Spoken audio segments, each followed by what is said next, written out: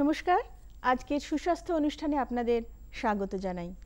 বসন্তের এই বিদায় বেলায় আজ আমাদের অনুষ্ঠানের শিরোনাম হচ্ছে বসন্তের অতিথি অ্যালার্জি।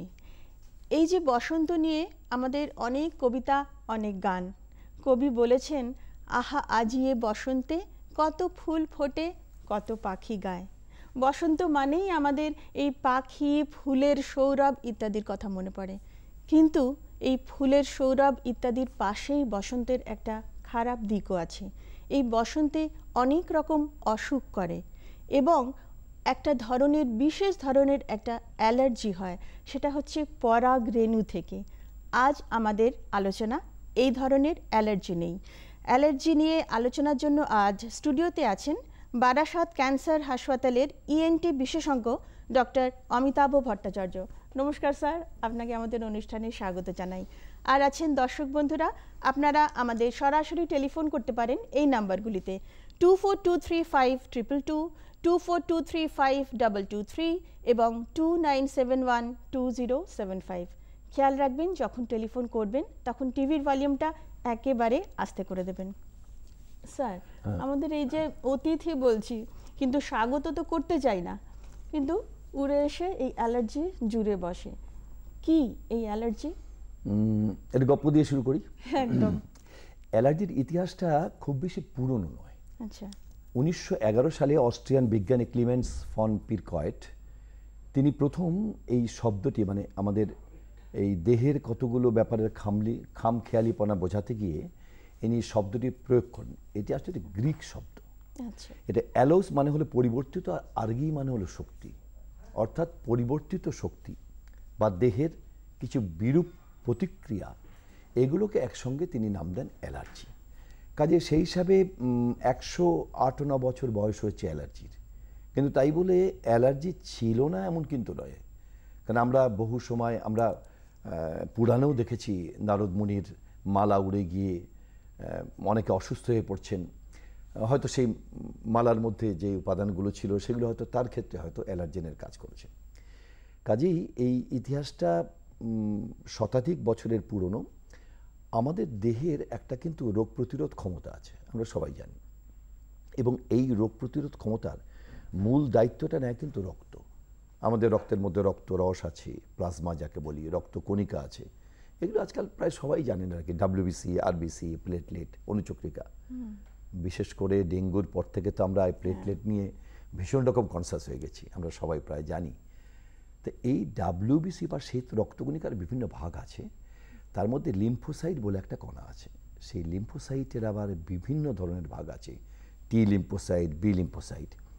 এখন হয় কি যে আমার দেহে তো আমার নাক দিয়ে, আমার ত্বকের সংস্পর্শে, আমার খাবার, বিভিন্ন মাধ্যমে আমাদের দেহে প্রতি মুহূর্তে কিছু না কিছু ঢুকছে। তা যারা ঢুকছে তারা সবাই আমাদের শত্রু, একথা ভাবার কোনো কারণ নেই, কিন্তু কেউ কেউ শত্রু। এবং অদ্ভুত হলো, দেহের যে রোগ প্রতিরোধ ব্যবস্থা তারা কিন্তু ঠিক চিনে ফেলে যে কে অবাঞ্ছিত। যেভাবে আমরা মানুষ হিসেবে অনেক সময় চিনতে পারি না কে আমার প্রকৃত বন্ধু, কে শত্রু, তারা কিন্তু ঠিক চেনে এবং ঠিক সময় চেনে। তা যখন তারা চিনলো, সঙ্গে সঙ্গে এই লিম্ফোসাইট কোষগুলো তারা কিন্তু তার বিরুদ্ধে একটা প্রতিরোধ শক্তি একটা তৈরি করলো, তাকে আমরা বলি অ্যান্টিবডি। তো যে ঢুকলো সে আমার শত্রু, তার নাম অ্যান্টিজেন। এটা প্রোটিন। আমরা জানি দেহ কতগুলো উপাদান দিয়ে তৈরি, আমাদের খাদ্যে প্রোটিনের দরকার, আমরা প্রোটিন শব্দটার সঙ্গে সবাই পরিচিত। আবার যে অ্যান্টিবডি তৈরি হলো, এটাও আর এক ধরনের প্রোটিন। তো এই অ্যান্টিবডি তৈরি হয়ে মানে সমর সজ্জাটা করা রইল। প্রথমবার কিন্তু তেমন একটা লড়াই হয় না, শুধু প্রতিরোধ ক্ষমতাটা তৈরি হলো, সেবার লড়াইয়ের প্রশ্ন নেই। দ্বিতীয়বার যখন একই ধরনের রোগ জীবাণু বলি, অ্যালার্জেন বলি শরীরে ঢোকে, সঙ্গে সঙ্গে কিন্তু অ্যান্টিবডি, অর্থাৎ আগে থেকেই যে প্রতিরোধ ব্যবস্থাটা করা ছিল, সে ওই শত্রুর সঙ্গে একেবারে মোকাবিলা করে, মানে মারপিট শুরু হয়ে যায়। এবং এই মারপিটের সঙ্গে সঙ্গে আমাদের দেহের বিভিন্ন জায়গায় মাস্ট কোষ বলে এক বিশেষ ধরনের কোষ আছে, এরা অ্যালার্জির কারণে এরা পরিবর্তিত হয়ে কোষে রূপান্তরিত হয়। সেগুলো ফেটে বিভিন্ন ধরনের রাসায়নিক উপাদান আমার রক্তে এসে মেশে, হিস্টামিন আছে, প্রোস্টাগ্ল্যান্ডিন, লিউকোট্রাইন ইত্যাদি ইত্যাদি আছে। তারা সঙ্গে সঙ্গে কিন্তু রক্তে মেশে এবং তার ফলে কিছু কিছু বহিঃপ্রকাশ ঘটে। এই হলো পুরো অ্যালার্জির নেপথ্যের ঘটনা। শত্রু আসবে বাইরে থেকে, মোকাবিলা করবে দেহ, তাদের লড়াই হবে, তার ফলে আমার দেহে বিভিন্ন সিমটম ফুটে উঠবে। আচ্ছা এই হলো। আচ্ছা, আমি কিটা জানলাম, কিন্তু মেন প্রশ্ন যেটা তারপরেই আসে যে কেন হয়, কেন হয়? একটু বিস্তারিত আমরা জানবো এটা। কেন হয় কি হয়তো বুঝলাম। কেন হয় এটা সেই উপাদানগুলোর উপর নির্ভর করে, মানে যেগুলো ঢুকবে, যেগুলোকে শরীর নিতে পারে না। তা এগুলো বহু রকম হতে পারে। অন্যভাবে নিও না, যেহেতু তুমি মহিলা বলে মহিলা দিয়ে শুরু করি।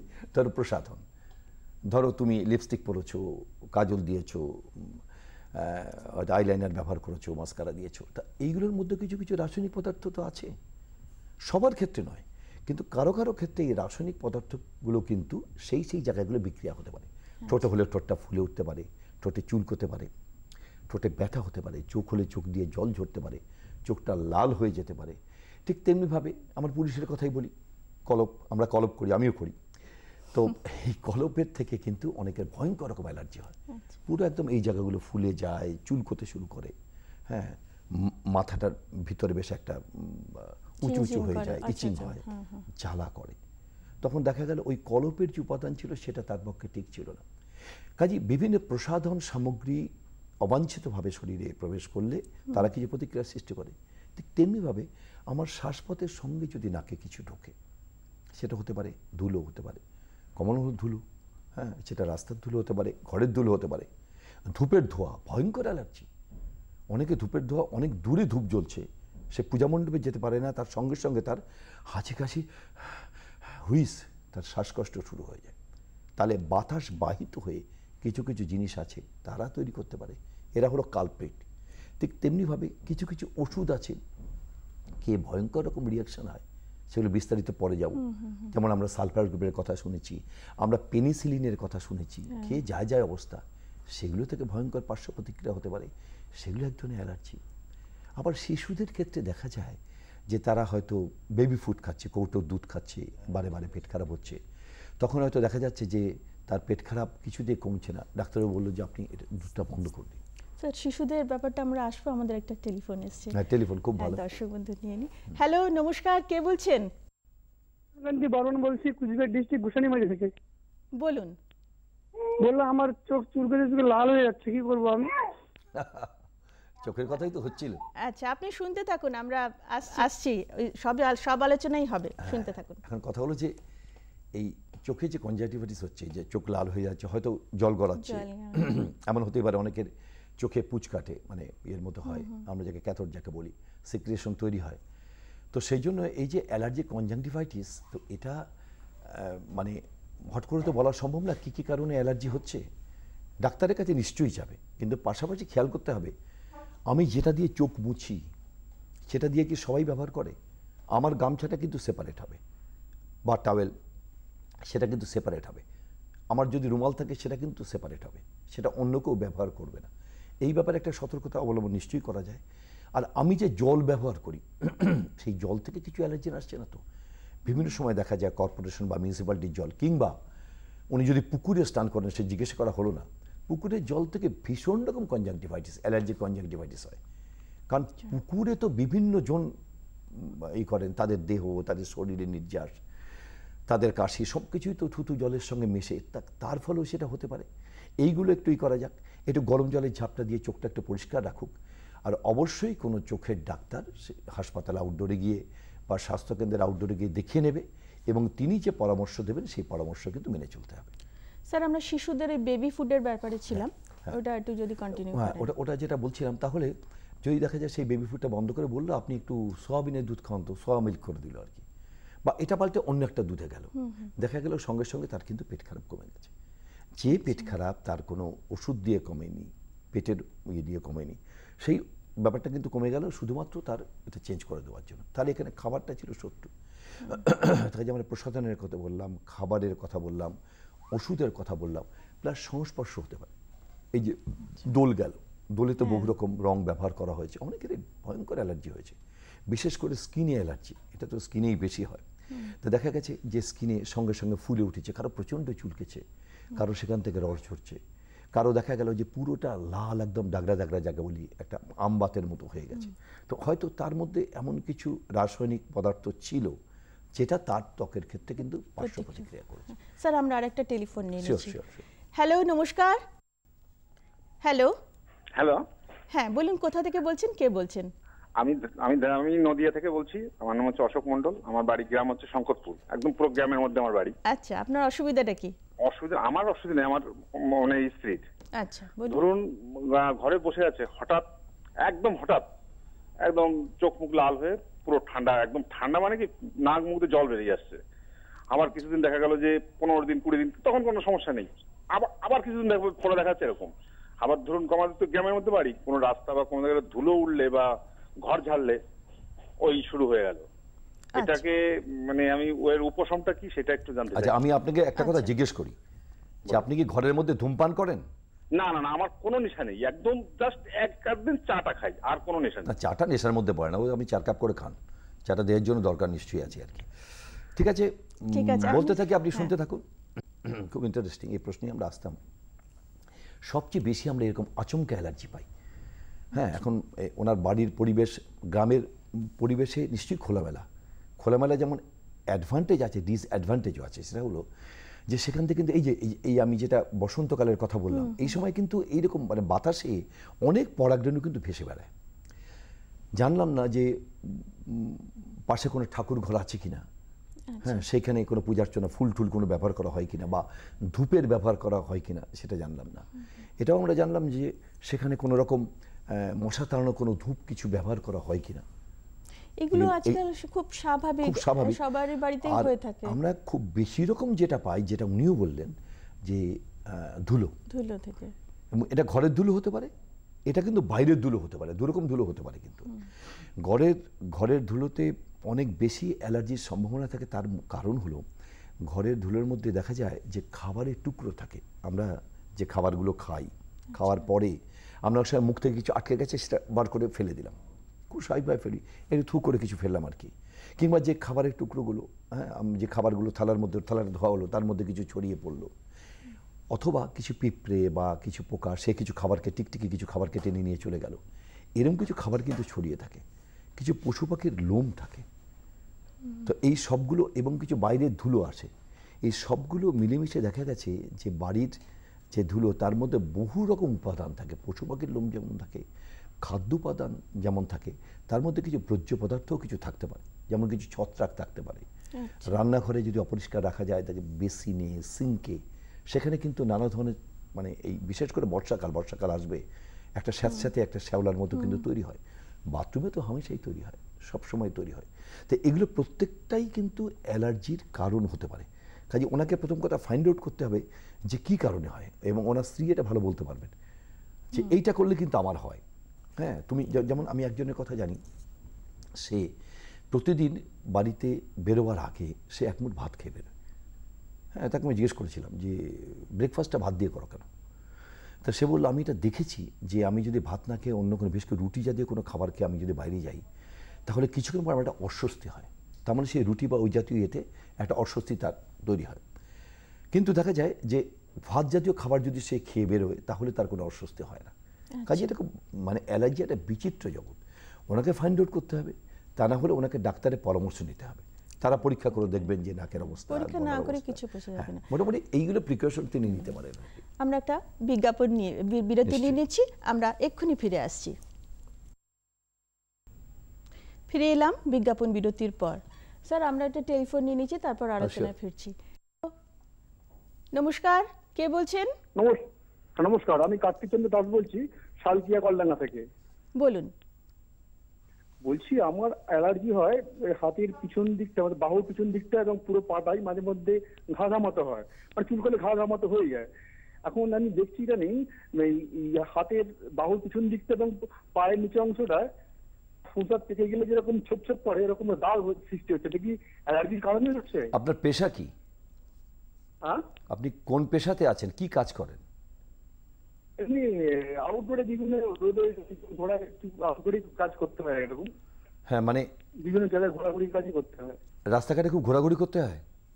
হ্যাঁ হ্যাঁ হ্যাঁ, সাইকেলিং করতে হয় বেশি। আচ্ছা, ঘুরে ঘুরে বিক্রির কাজ করেন? হ্যাঁ, ঘুরে ঘুরে সেলসম্যানের কাজ করেন, মানে কোথাও যেতে হয় বা বিক্রি করতে হয়, এই জাতীয় কাজ করতে হয়। হ্যাঁ আচ্ছা, আপনি সঙ্গে থাকুন। প্রথম কথা হলো যে পেশাগত কারণটা আমরা এখনো বলিনি। না, পেশাগত অ্যালার্জি কিন্তু ভয়ঙ্কর। এখন উনি যেই সাইকেলিং করেন, এখন এই সাইকেলিং করে কোথায় যান বা কী যান ডিটেলস তো আমরা জানি না, জানার এই মুহূর্তে সম্ভব না। বা যেখানে যান সেখানে কিছুক্ষণ থাকেন কি না, হলো এমন একটা পরিবেশ সেখানে হয়তো সবজি টবজি থাকতে পারে, উনি হয়তো সেখানে বসেন বা সেখানে দাঁড়ান। বা দেখা যায় যে অনেক সময় কোনো মাছের আড়তে কেউ গেল, তখন সেই পরিবেশে তার সেই জল, মাছের আঁশ ইত্যাদির মধ্যে তার শরীর, তার হাত পা কন্ট্যাক্ট হলো। এটা স্কিনের ডাক্তারকে নিশ্চয়ই দেখিয়ে নিতে হবে যে কারণটা কি আর কি। এবং যে পেশাতে উনি কাজ করেন তার সঙ্গে কিন্তু একটা সম্পর্ক থাকলেও থাকতে পারে। আপনাকে আমি অ্যাডভাইস দেবো যে আপনার একজন ডাক্তারের পরামর্শ কিন্তু নেওয়া উচিত, কারণ এটা যদি আরও যদি বাড়তে শুরু করে তাহলে কিন্তু কমানো খুব মুশকিল হয়ে যাবে। আমার মনে হচ্ছে পেশার সঙ্গে একটা সম্পর্ক থাকলেও থাকতে পারে। শুনে কিন্তু এর বেশি আর কিছু বলতে পারবো না। হ্যাঁ, আপনি প্রাইমারি যেটা করতে পারেন, আপনি কোনো অ্যান্টি অ্যালার্জিক ট্যাবলেট খেতে পারেন।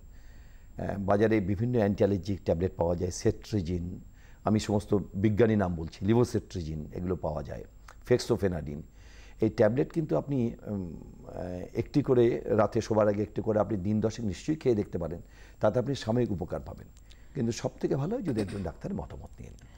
আমাদের অনুষ্ঠানটা যেভাবে আজকে আমরা শুরু করছি, বসন্তকাল আর অতিথি, তো বসন্তের সাথে তো ফুলের সম্পর্ক, এবং ফুল মোটামুটি সকলেরই খুবই প্রিয়, ভীষণ প্রিয়। হ্যাঁ, সকলে আবার মেয়েরা মাথায় লাগায় ইত্যাদি, মানে শরীরের সাথে খুবই তার কন্ট্যাক্ট। নিশ্চয়ই। কিন্তু ফুল থেকে, পরাগ থেকে নাকি অ্যালার্জি হয়, সেটা কি ধরনের অ্যালার্জি? হ্যাঁ, ফুল থেকে কিন্তু অ্যালার্জি সত্যি হয়।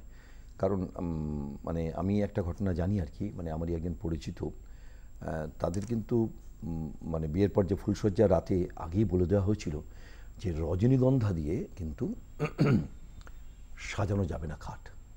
আচ্ছা, মানে অনেক দূরেও যদি রজনীগন্ধা থাকে, তার গন্ধ যদি ভেসে আসে, সঙ্গে সঙ্গে সেই ছেলেটি সঙ্গে সঙ্গে তার একটা অস্বস্তি শুরু হয় এবং তারপর শ্বাসকষ্ট শুরু হয়। সেজন্য তার পুরোটা সাজানো হয়েছিল সিনথেটিক ফুল দিয়ে, সিনথেটিক ফুলে ফুলসজ্জা হয়েছিল, নিলে তার একটা মারাত্মক কিছু ঘটে যেতে পারত। কাজে এটা সত্যি ঘটনা। বিশেষ করে এই সময় আমরা দেখি যে শিমুল, পলাশ, এই তো আমি কিছুদিন আগে সপরিবারে শান্তিনিকেতনে ঘুরে এলাম, সেখানে তো একদম মানুষের যেমন ভিড় ছিল, পাশাপাশি তো শিমুল পলাশের একদম মানে মাতামাতি। তার সঙ্গে ফিরলাম পুরুলিয়া দিয়ে, হ্যাঁ, গড়পঞ্চকোট, বরন্তি, সে একবারে মানে লাল হ্যাঁ হলুদ সব, হ্যাঁ, একবারে মাতাল মাতাল অবস্থা আর কি। সত্যি মানুষের মনও এমন ভয়ঙ্কর প্রভাব বিস্তার করে। এছাড়া কৃষ্ণচূড়া, রাধাচূড়া এ সময় তো ফুটে গেছে, এবং বৈশাখ মাসটা পুরোটাই সেটা থাকবে। আমি বিভিন্ন রোগীর যখন অ্যালার্জি টেস্ট করাই, তখন তো একটা বিশেষ ধরনের পরীক্ষা হয়, তাকে স্যাট বলা হয়, সে ব্যাপারে পরে যাব।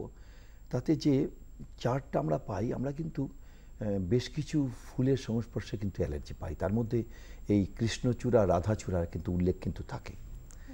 এখন তুমি বলতেই পারো যে তাহলে কি মানুষ ফুল ব্যবহার করবে না, ফুল ভালোবাসবে? নিশ্চয়ই।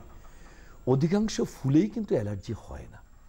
বিশেষ করে আমরা নিত্য ব্যবহার্য যে ফুলগুলো, জবা, গাঁদা, এই ফুলগুলো আমরা যে ব্যবহার করি, এই ফুলগুলোর পরাগরেণুর চরিত্রটা এরকম যে তারা প্রথমত খুব একটা ভারী হয়, তারা সহজে বাতাসে ভেসে বেড়াতে পারে না, তারা একটু চটচটে হয়, ফলে একটু গেলেই তারা কোনো জায়গাতে আটকে যাবে।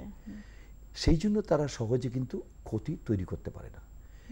যে ফুলগুলোর মানে এই পরাগ মিলনটা, এই পরাগরেণুটা হয় খুব হালকা এবং তারা সহজেই বাতাসে ভেসে বেড়াতে পারে, তারা কিন্তু আস্তে আস্তে গিয়ে শ্বাসপথে ঢুকে পড়তে পারে, ঢুকেও কোনো কোনো ক্ষেত্রে এটা কিন্তু ভয়ঙ্কর রকম শ্বাসকষ্টের কারণ হতে পারে, হাঁচি কাশির কারণ হতে পারে। একটা ঘটনা বলি আমি, যে আমার এক বন্ধুর, ওদের একটা পৈতৃক বাগান বাড়ি আছে, সেটা হলো বারাসতের ভিতরে একটি গ্রামে আর কি। তো ওনার বাবা ওই গ্রাম, তার বাড়ি, তার গাছগাছালি নিয়ে থাকতেই ভালোবাসেন। কিন্তু এই মাস দেড়েক, এই বসন্তকালটা তিনি সল্টলেকে তার ছেলের কাছে এসে থাকান এই সময়টা। অন্য সময় তিনি থাকতে পছন্দ করেন না। কেন? কারণ এই সময় এত গাছগাছালি, সেখান থেকে এত এইটা হয়, পরাগরেণুটা হয়, তারপরে তার একটা পোলেন অ্যালার্জি হয়। এটা তিনি আগেও বুঝতে পারেননি, কিন্তু তার ডাক্তার ছেলেই তাকে ডায়াগনোস করে দিল যে এ সময় তোমার হওয়ার কারণ কিন্তু এটা। তার স্বাদের গাছগুলো তো তিনি আর কেটে ফেলতে পারেন না, তো তিনি নিজে এই সময়টা এখানে চলে আসেন। এটা ধরার কিন্তু একটা পদ্ধতিও বিজ্ঞানীরা আবিষ্কার করেছেন, যে যেই যেই এলাকায় দেখা যায় যে এই বসন্তকালে অ্যালার্জিটা বাড়ে, তো সেখানে কতগুলো বাড়ির উপরে ছাদে একটা স্লাইড, কাচের স্লাইড ভেজডিল লাগিয়ে রেখে দেওয়া হলো, বেশ কয়েকটা করে স্লাইড। আচ্ছা। এবং 2-3 দিন পর পর সেগুলো চেঞ্জ করা হলো। স্টাডি করলে দেখা যাবে তার মধ্যে কিন্তু পরাগরেণু আটকে গেছে।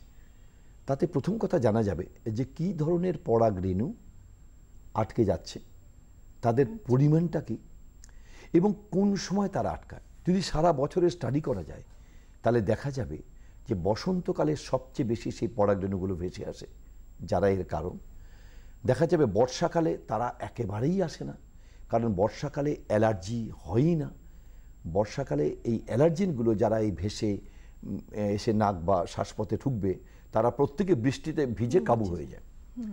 তাদের এক ক্ষমতা থাকে না, বিশেষ করে যারা বাতাস বাহিত হয়ে নাকে ঢুকবে বা শ্বাসপথে ঢুকবে তারা কিন্তু আসে না। তাহলে এই পোলেন ক্যাচার যাকে বলি আমরা, এটা স্টাডি করে কিন্তু দেখা গেছে যে এই পরাগরেণু সম্পর্কিত অ্যালার্জি একটা নির্ণয় করা গেছে। আমরা আলোচনায় হ্যালো, নমস্কার, কে? হ্যালো হ্যালো, কে বলছেন, কোথা থেকে বলছেন?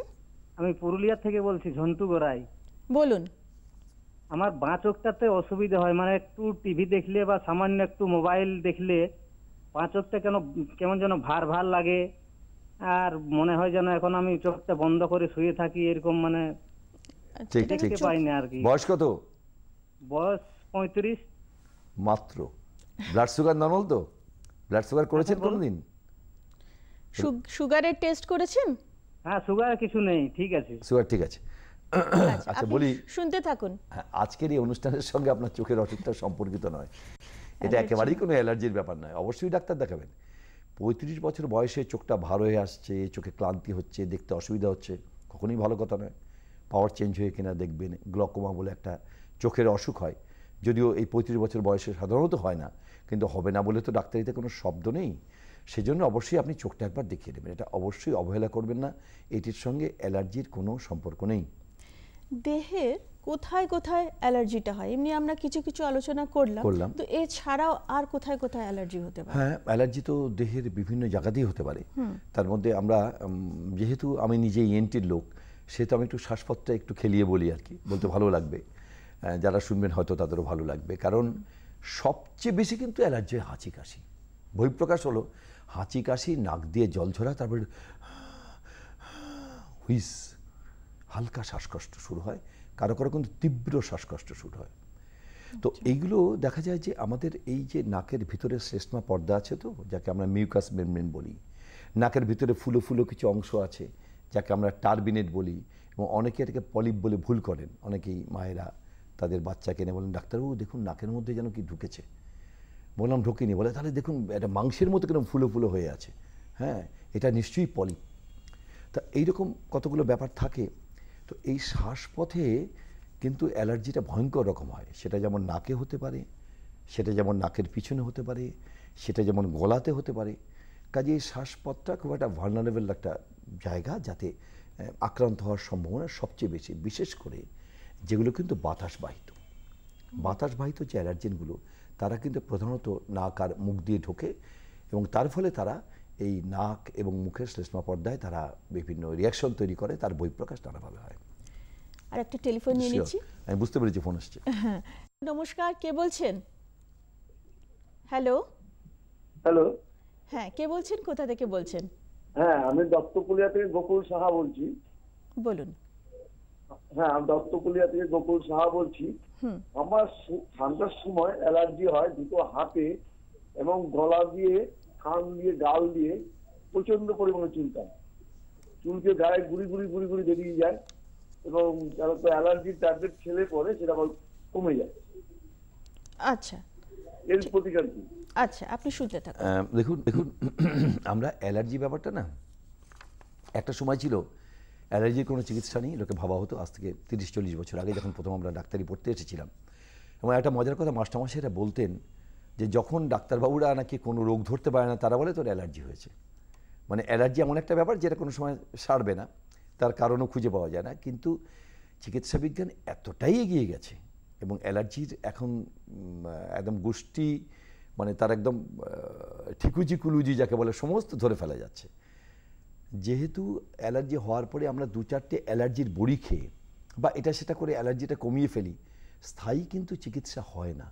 কেউ ভাবেনি না যে স্থায়ীভাবে চিকিৎসাটা করা দরকার। আপনার ক্ষেত্রে যেটা দরকার, আপনি অবশ্যই কোনো ডাক্তারবাবুকে দিয়ে একটু অ্যালার্জির পরীক্ষা নিরীক্ষা করান, যে এত হাঁচি কাশি হচ্ছে, তাহলে কি আমার নাকে কোনো গন্ডগোল আছে, আমার কি গলাতে কোনো ফ্যারেঞ্জাইটিস আছে, আমার নাকে রাইনাইটিস আছে, কি নাকে আমার পলিপ আছে, কি নাকের ভিতরটা আমার ফুলে আছে। এটা কিন্তু একটা দীর্ঘস্থায়ী চিকিৎসার দরকার আছে। আমি একবার ইন্টারাপ্ট করছি, মানে কি স্কিনের ডাক্তার দেখানো হবে? না, যদি উনি দুটো জিনিস বলেছেন, একটা নাকের কথা বলেছেন, নাক গলার কথা বলেছেন, পাশাপাশি স্কিনের ডাক্তারও দেখাবেন। কাজে ওনার দুজন বিশেষজ্ঞর কাছে ওনার যাওয়া উচিত, গিয়ে দেখানো উচিত। এটা একটু ধরে চিকিৎসা করতে হবে, অন্তত মাস 6। আমরা সবাইকে 3 দিন 6 দিন আমি দুটো বড়ি খাই, কমে যায়। অ্যালার্জি ব্যাপারটা কিন্তু এইভাবে হয় না। হ্যাঁ, আমার একটু জ্বর হলো, একটা প্যারাসিটামল খেলাম, জ্বরটা কমে গেল, তার মানে আমি সুস্থ হয়ে গেলাম, ব্যাপারটা কিন্তু এরকম নয়। এই অ্যালার্জির ওষুধ যে এত ঘন ঘন খাওয়াও কি নিশ্চয়ই ভালো না? তার চেয়ে খারাপ হলো না খেয়ে থাকা। ওষুধ তো না খেতে পারলে সবাই ভালো, কিন্তু আমার যদি অসুখ হয় তাহলে অসুখটা নিয়ে আমি থাকবো, নাকি ওষুধ খেয়ে আমি আরোগ্য লাভ করবো? আর আজকাল এত ভালো ভালো ওষুধ বেরিয়ে গেছে, সেটা আমি ওষুধের ব্যাপারটা একটু পরে আসছি। এত ভালো ভালো ওষুধ বেরিয়ে গেছে এবং তাদের সাইড ইফেক্ট বা পার্শ্ব প্রতিক্রিয়া এতটাই কম, আমাকে না দুটো মানে তুল্যমূল্য বিচার করতে হবে, যে আমি যে কষ্টটা পাচ্ছি এবং যতদিন ধরে আমি এটা ভুগছি, আমি সেটাকে অ্যাকসেপ্ট করব। অর্থাৎ আমার হাঁচি কাশি চলবে, নাক দিয়ে জল ঝরা চলবে, আমার সারা শরীর চুলকবে, হ্যাঁ, আমার শ্বাসকষ্ট হবে, আমি সেগুলোতে ভুগবো, তার জন্য কষ্ট পাবো, নাকি আমি ওষুধ খেয়ে যদি একটু একটু পার্শ্ব প্রতিক্রিয়া হয় আমি সেটাকে মেনে নেব? কাজে সেটা মাথায় রেখে অবশ্যই চিকিৎসার শুরু করা উচিত। দীর্ঘদিন অ্যালার্জির ট্যাবলেট খাওয়া যায়, অ্যালার্জি স্প্রে নেওয়া যায়, এবং পরীক্ষা করে দেখা গেছে, একদম বিজ্ঞানসম্মত পরীক্ষায় দেখা গেছে 1, 1.5, 2 বছরেও সেই অর্থে কোনো পার্শ্ব প্রতিক্রিয়া পাওয়া যায়নি। খুব কম ক্ষেত্রে, আমরা 5 to 10%ও দেখি না যে পার্শ্ব প্রতিক্রিয়া হয়। কিন্তু আমরা এটা দেখেছি, যদি আমরা অন্তত 9 মাস ধারাবাহিকভাবে চিকিৎসাটা করতে পারি, পরের সিজনে তার কোনো অ্যালার্জিক অ্যাটাকই হয়নি। এমন একটা ব্যাপার ঘটেছে আর কি। আর কোন টেলিফোন বন্ধু আমাদের আছে? না হলে আলোচনায় গিয়ে নিই। হ্যাঁ, নিশ্চয়ই। আচ্ছা, আমরা শারীরিক ব্যাপারটি এতক্ষণ ধরে আলোচনা করছি, আমরা হয়তো আবার যাব মনের সাথে। কি অ্যালার্জির কোনো সম্পর্ক আছে? হ্যাঁ, বিজ্ঞানীরা বলছেন, মনোবিজ্ঞানীরা বলছেন যে মনের সঙ্গে নাকি অ্যালার্জির সম্পর্ক আছে। বলছে যে যেমন হঠাৎ করে যদি বর্ষাকালে বৃষ্টি অ্যাকসেপ্টেড, ভালো লাগে, ঠিক আছে, কিন্তু অসময়ে যেমন শীতকালটা মানুষ খুব এনজয় করবে, হঠাৎ দেখা গেল সকালবেলা উঠেই এখন সকালে রাতের চেয়ে অন্ধকার হয়ে বসে আছে। বহু মানুষের সঙ্গে সঙ্গে দেখা গেছে 15 থেকে 20 মিনিটের মধ্যে কি আধ ঘন্টার মধ্যে তার মাথা ভার হয়ে গেছে, নাক বন্ধ হয়ে গেছে। আগের দিন রাতে মানুষটি সুস্থ ছিলেন এবং দেখা গেল তার মাথা ধপধপ ধপধপ ধপধপ করছে আর কি, কাজে বেরোতে ইচ্ছে করছে না, ভালো লাগছে না, একটা ভালো না লাগার একটা উপসর্গ। কিন্তু পরিবেশের সঙ্গে ভয়ঙ্কর রকম সম্পর্ক আছে। আর একটা বলতে বলতে অনেক ঘটনাই মনে পড়ে। দেখতাম যে আমারই একজন পরিচিত ছিলেন, তাকে দেখতাম যেই বাজ মানে পড়তো, হ্যাঁ, বিশেষ করে এই কালবৈশাখী খুব পড়তো, সঙ্গে সঙ্গে না সে দরজা আটকাতে বলতো। সে শব্দটাকেও নিতে পারতো, আলো ঝলকানিকে চিনতে পারতো না, এবং সঙ্গে সঙ্গে তার একটা কনভালশন হতো, সে কোনো কোনো সময় অজ্ঞান হয়ে যেত। অদ্ভুত একটা অ্যালার্জিক রিয়াকশন হতো, অথচ বাজ কিন্তু তার ঘরে পড়েনি। বিদ্যুতের চমকের জায়গায় সে যখন নিজে যখন কোনো ফাংশনে গিয়ে সে যখন আলোর ঝলকানি দেখে বা ডিস্কো দেখে, আমি তাকে জিজ্ঞেস করেছি যে তুমি যখন সিনেমা হলে যাও তখন তো বহু রকম আলোর ভ্যারিয়েশন হয় বিভিন্ন সিনের দৃশ্যে, বলেন আমাকে সেটা খুব একটা করে না, কিন্তু আমি কোনো সময় ওই বিদ্যুতের চমকটা আমি এই আলোর ঝলকানি কিছুটা মেনে অ্যাকসেপ্ট করতে পারি না। এগুলোর সঙ্গে কিন্তু সবগুলোর সঙ্গে মনের সম্পর্ক আছে। অর্থাৎ যে হাইপোথ্যালামাস আমার মনের নিয়ন্ত্রক, বিভিন্ন বিভিন্ন সময় কোনো কোনো সময় সে কিছু খুশির হরমোন সে মানে রক্ত মিশিয়ে দেয়, কোনো কোনো সময় কিছু দুঃখের হরমোন সে রক্ত মিশিয়ে দেয়। এটা কিন্তু চলতে থাকে, আর কোনো কোনো সময় কোনো কোনো ঘটনাকে ট্রিগার করে এই ব্যাপারটাকে আর কি। কাজেই মনের সঙ্গে অবশ্যই অ্যালার্জির একটা সম্পর্ক আছে। আমরা ভীষণভাবে যেটা যুক্ত, যেটা আমাদের রোজ দরকার বা এমনিতেও কোথাও গেলে, সেটা হচ্ছে খাবার দাবারের সাথে। ভালো মন্দ কোনো বাঙালিদের বিশেষ করে খাবারের কথা মনে হলেই মনে হয় চিংড়ি মাছ। এই চিংড়ি মাছটার সাথে ওর অ্যালার্জির বেশ ওতপ্রোত সম্পর্ক, হয়তো সকলের না, কিন্তু বেশ কিছু মানুষের। তো এই যে ফুড থেকে যে অ্যালার্জি হয় সেটা নিয়ে আপনি একটু বলুন। এখন কতগুলো ফুডকে না আমরা মোটামুটি ভিলেন বানিয়ে দিয়েছি, এবং তার পিছনে খুব সঙ্গত কারণও আছে। এটা অহেতুকভাবে তাদের ভিলেন বানানো হয়নি। আমরা যখন অ্যালার্জি টেস্টের রিপোর্টগুলো পাই, আমরা ঠিকই আমরা prawn, egg and egg products, এটা মানে 10 জনের অ্যালার্জি টেস্ট যদি করানো হয় অন্তত আমরা 6 থেকে 7 জনের পাই, সত্যি পাই। কিন্তু এমনও হয় কারো কারো ক্ষেত্রে পাওয়া যায় না। যে ফুড প্রোডাক্টগুলো খুব বেশি রকম অ্যালার্জির কারণ হয়ে দাঁড়ায়, তার মধ্যে মুগ ডাল, ভীষণ রকম মুগ ডাল পাওয়া যায়। মুগ ডাল সবারই খুব প্রিয় খাবার। পাওয়া যায় হলো ভেন্ডি, ঢেঁড়স, ভীষণ রকম পাওয়া যায়। কারো কারো ক্ষেত্রে আলু পেয়েছি। আলু রোজকার সামগ্রী, অ্যালকালয়েড থাকে, সেটা অ্যালার্জি তৈরি করে। কিন্তু এই খাবার তালিকায় চিংড়ি, ডিম, ভেন্ডি, এই তিনটে আমার, এই মুগ ডাল, এই চারটে আমার এই মুহূর্তে মনে পড়ছে, এই চারটে কিন্তু সত্যি বেশি পাওয়া যায়। তার মানে অর্থ এই নয় যে সবার এটা আছে। আমি আবার নিজের ঘটনায় ফিরে আসি। স্যার আমরা ফিরছি আরেকটা টেলিফোন নিয়ে। হ্যাঁ, আমরা তো টেলিফোনে যে অপেক্ষা করছি। হ্যালো, নমস্কার, কে বলছেন? বলছি আমার ওই টক জাতীয় খাবার খেলে। আচ্ছা, আপনি কোথা থেকে বলছেন? কে বলছেন আগে বলুন। আমি গাজল থেকে বলছি, নিশিত মণ্ডল। হ্যাঁ বলুন। আমার ওই টক জাতীয় খাবার যদি কিছু খাই কিনা, টক জাতীয় খাবার কিছু খেলে আমার অ্যালার্জি হয়। টক জাতীয় খাবার অ্যালার্জি বলতে আপনার কি অসুবিধা হয়? চুলকায়। এটা কোথায়, গলার ভিতরে? না, শরীরের উপরে। ওই শরীর আছে। আপনি কি জাতীয় টক খেলে হয়? ওই যে জলপাই, যেমন জলপাই খেয়ে আমার হয়েছিল, তারপর থেকে আর খাই না। শুনতে থাকুন। জলপাইয়ের টক। আচ্ছা, বুঝেছি, আপনি সঙ্গে থাকুন। এটা ঠিক বলেছি। কিন্তু জলপাই আমরা পাই। আমি বলছিলাম যে কিছু আমার মনে পড়ছিল না, জলপাই, আমলা, এগুলো তো পাই।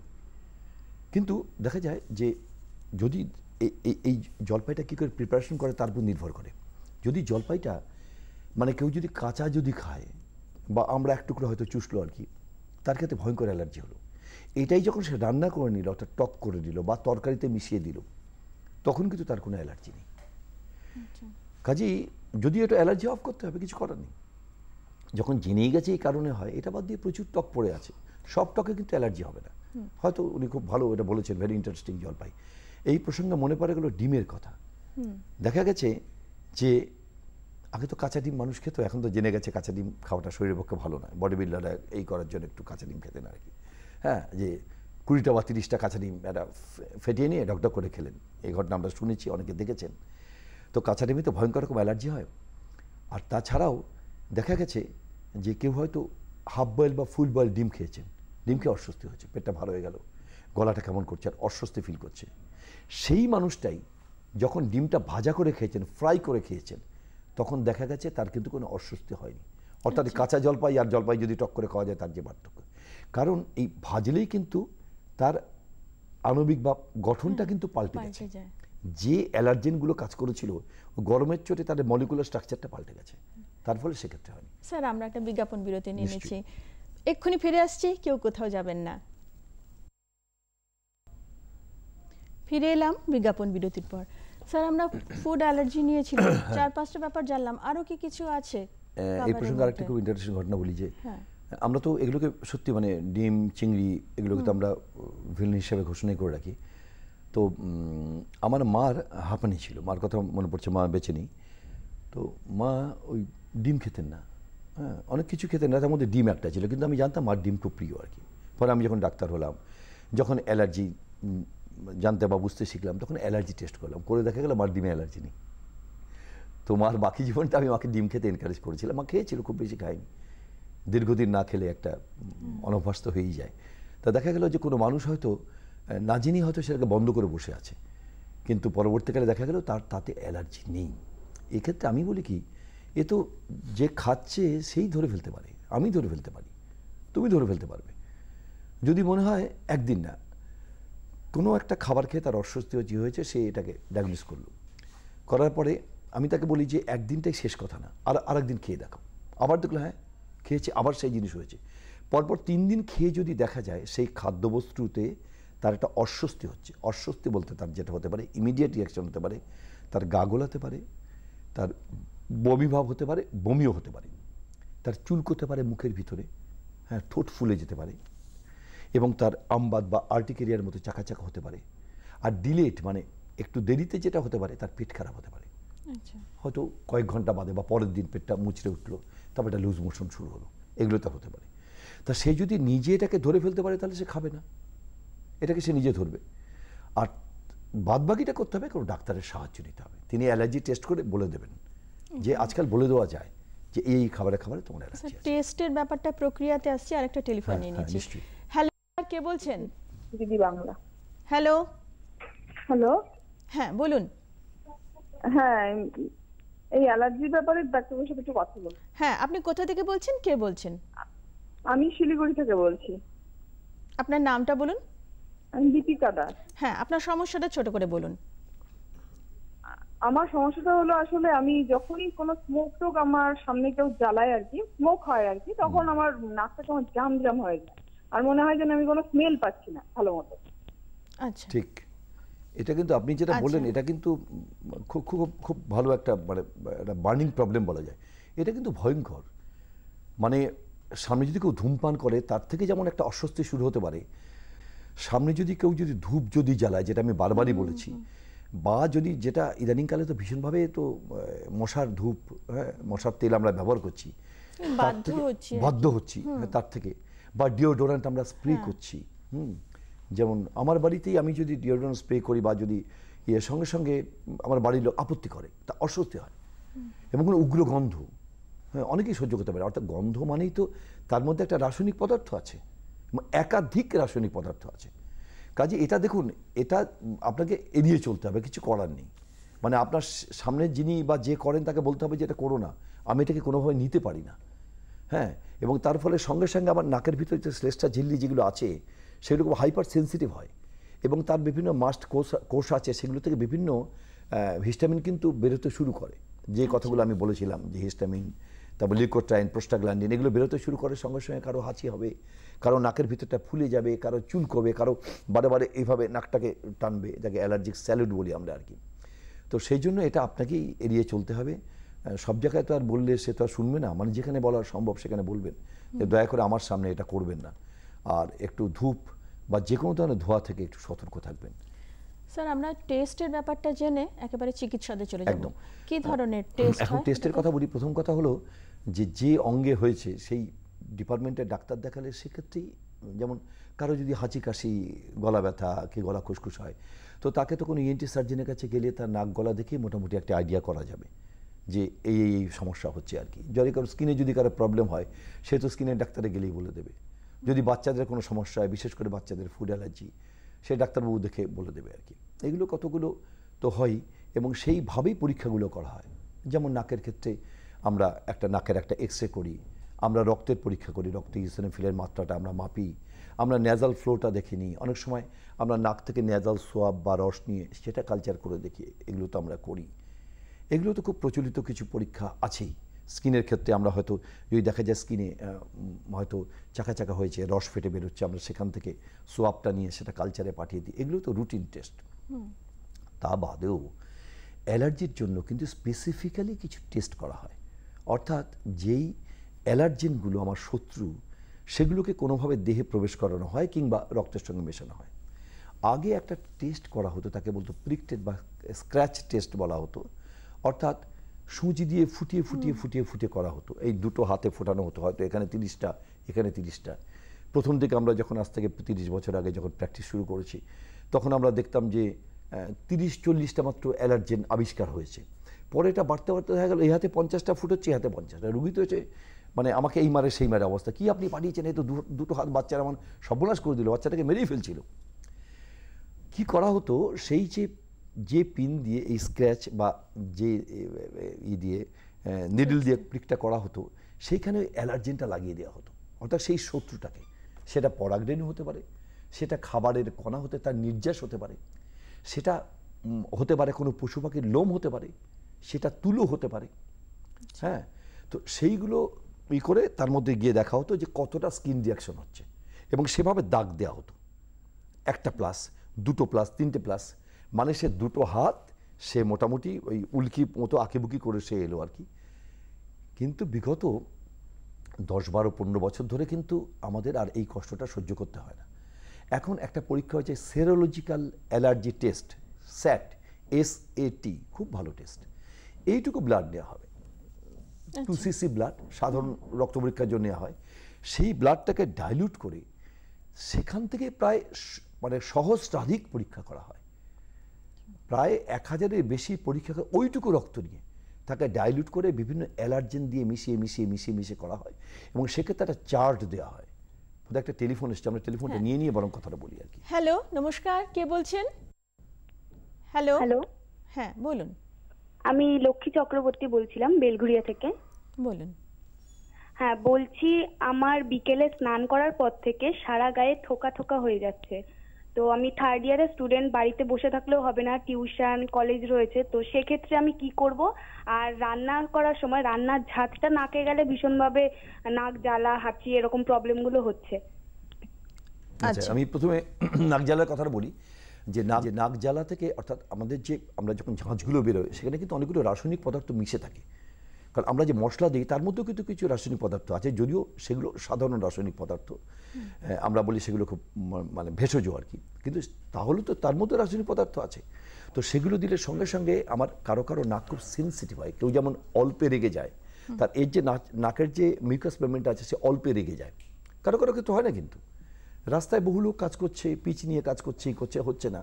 আবার কিছু একটু হলো কি না হলো, একটু 5 ফোড়ন দিল, সঙ্গে সঙ্গে হাঁচি কাশি হয়।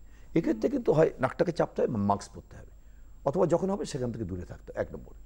আর 2 নম্বরে যে বিকেলবেলায় যেটা হয় সেটা কিন্তু অবশ্যই কোনো মানে ত্বক বিশেষজ্ঞ ছাড়া এটাকে বলা খুব মুশকিল। এটা হতে পারে যে জলটা স্নান করা হয় তার সঙ্গে কোনো রিয়াকশন হতে পারে, সেটা হয়তো কিছুক্ষণ বাদে সেটা প্রকাশ হলো, হয়তো কেউ দুপুরে স্নান করলো, সেই রিয়াকশনটা হয়তো পরের দিকে হলো। আর একটা জিনিস হতে পারে যে পোশাকগুলো সে ব্যবহার করছে, ভালো করে পরীক্ষা, যে আমি এই পোশাকটা পরলে, এই ধরনের পোশাক পরলে আমার হচ্ছে, কিন্তু আমি যদি ঢেকে যদি পোশাক পরি তাহলে আমার হয়তো হচ্ছে না।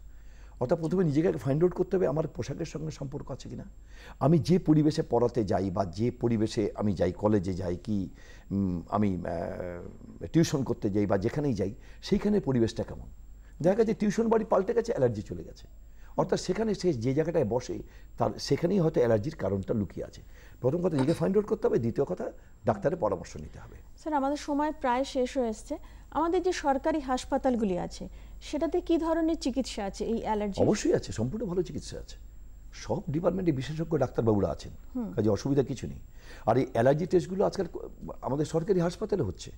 হ্যাঁ, বিশেষ কিছু পরীক্ষা হয়তো কোনো জায়গায় হয় না, কিন্তু সাধারণ পরীক্ষা কিন্তু সব জায়গাতেই শুরু হয়েছে। কাজেই আমরা আমাদের পরামর্শ দেবো যে যাদের এই দীর্ঘদিন ধরে অ্যালার্জি আছে তারা অবশ্যই ডাক্তারের পরামর্শ নেবে। আর একটা কথা বলি, সেটা হলো যে কতগুলো সাধারণ ব্যাপারে সাবধান থাকলে, মানে আমি নিজেই যদি কিরিটিটাই বা ফেলুমিত্তির যদি হই, তাহলে আমি নিজেই কিন্তু অ্যালার্জির কারণগুলো অনেকগুলো ফাইন্ড আউট করতে পারবো। কতগুলো কমন প্র্যাকটিসের কথা বলে দিই আর কি। যে বাড়িতে দেখুন, বাড়িতে যারা কার্পেট ব্যবহার করেন, দয়া করে শোবার ঘরে কার্পেট ব্যবহার করবেন না। এই কার্পেটের মধ্যে যে হাজার রকম অ্যালার্জেন লুকিয়ে থাকে আপনি নিজেও ভাবতে পারবেন না। 1 2 নম্বর পয়েন্ট হলো যে ঘরের মধ্যে পশু পাখি তো অনেকেই ভালোবাসেন, বিশেষ করে পেট থাকে, তাদের দয়া করে ওই রান্নাঘর আর শোবার ঘরে ঢোকাবেন না, কোনো সময় ঢোকাবেন না। যে পর্দাটা ব্যবহার করছেন সেটা খুব ভারী পর্দা করবেন না, সিনথেটিক হলে ভালো হয়, যাতে 15 দিনে পরে একটু ওয়াশ করা যায়। এই আপনি একটু দেখবেন, খেয়াল করে তুমি দেখবে যে তুমি যদি একটু ঝেড়ে নাও পর্দাটা, দেখবে সঙ্গে কিলবিল করে উঠছে। এর মধ্যে অসংখ্য অ্যালার্জেন রয়েছে। যে পেলমেট রয়েছে, সেই পেলমেটের উপর ধুলোর স্তর থাকে, যে ছবিগুলো ঘরের মধ্যে রয়েছে, যে ক্যালেন্ডারটা টানানো রয়েছে, আমরা সেগুলো হাতই দিই না, সেগুলো যে সিঙ্কটা রয়েছে সেটা হাত দিই না, যাদের বাড়িতে ঘুলঘুলি আছে সেই ঘুলঘুলিটা পরিষ্কার হয় না, এগুলো একটু টিভির উপরে ধুলো স্তর। আরে শুধু তো তার মধ্যে নির্দোষ ধুলো থাকে না, তার মধ্যে আরো অনেক কিছু আছে। বিছানার চেষ্টা করতে হবে সিনথেটিক বিছানা। ভীষণ রকম কাপাস তুলো, শিমুল তুলো, এই দুটোতে অ্যালার্জি 90%। তুলো বর্জন করতে হবে, কোনো উপায় নেই। যাদের অ্যালার্জির টেন্ডেন্সি আছে তুলোর পোশাক বর্জন করতে হবে, তারা সিনথেটিক পোশাক তারা পরবে। এবং সিনথেটিক তুলো আজকাল পাওয়া যায়, ছোবড়ার বালিশ পাওয়া যায়, সেগুলো ব্যবহার করতে হবে। আমরা কিন্তু 6 থেকে 8 ঘন্টা আমরা কিন্তু বালিশে মুখ গুজেই কিন্তু শুয়ে থাকি, এবং সেই ফাইবারগুলো ওঠে। ঘুম থেকে উঠে আলোর এগেনস্টে বালিশটাকে একটা টোকা মেরে দেখবেন তো কি পরিমাণ কিলবির করছে ফাইবারগুলো। কাজেই যাদের এই ব্যাপারটা আছে তারা স্যাঁতস্যাঁতে পরিবেশ যত পারেন অ্যাভয়েড করবেন। তারা বালিশ অথবা যে তোষক যেগুলো তারা ব্যবহার করবেন সেগুলো রোদে শুকিয়ে নেবেন। আর চেষ্টা করবেন যত তুলোহীন জিনিস ব্যবহার করা যায়। এইগুলো করলে 90% অ্যালার্জি থেকে ভালো থাকা যায়। আর বাকিগুলো খাবার প্রসাধন তো আপনার হাতে। আমি সেটাই বলতে যাচ্ছিলাম, এই যে অ্যালার্জি সেটা কি পুরোপুরি ঠিক হওয়া হয়, মানে পুরোপুরি ঠিক হওয়া সম্ভব এই অ্যালার্জির অসুখটা? এ বাবা, তাহলে তো মানুষের মুশকিল হয়ে যাবে। শত্রু তো থাকা দরকার আছে, তো শত্রু চিনতে পারবে না মানুষের কি। আমার দেহের প্রতিরোধ ক্ষমতাটাই থাকবে না। কাজের এই প্রতিরোধ ক্ষমতাটাকে উজ্জীবিত করার জন্য মাঝে মাঝে তো শত্রুর প্রয়োজন আছে। যাদের অসুবিধা হচ্ছে যাদের মারাত্মক সহন ভাবে অ্যালার্জেনগুলো তো ঘুরে বেড়াবেই, তারা আমার শরীরেও ঢুকবে, কিন্তু তাদের একটা সহনশীলতার মাত্রার মধ্যে রাখতে হবে। এটা না হলেই কিন্তু তারা মাথা ছাড়া দেবে এবং লড়াই শুরু করবে। কাজে প্রথম সতর্কটা আমার কাছে, আমি সতর্ক হব ডাক্তারে যাবার আগে। একেবারে আমরা শুনলাম যে এই বসন্তের যেমন একটা সুন্দর দিক আছে তেমনি একটা খারাপ দিকও আছে, কিন্তু সাবধান থাকলে, ডাক্তারবাবুদের পরামর্শে থাকলে আমরা ভালো থাকতে পারবো। আপনাকে অসংখ্য ধন্যবাদ। দর্শক বন্ধুদের বলি, আজ সুস্বাস্থ্য এ পর্যন্তই। সকলে ভালো থাকবেন, সুস্থ থাকবেন। নমস্কার।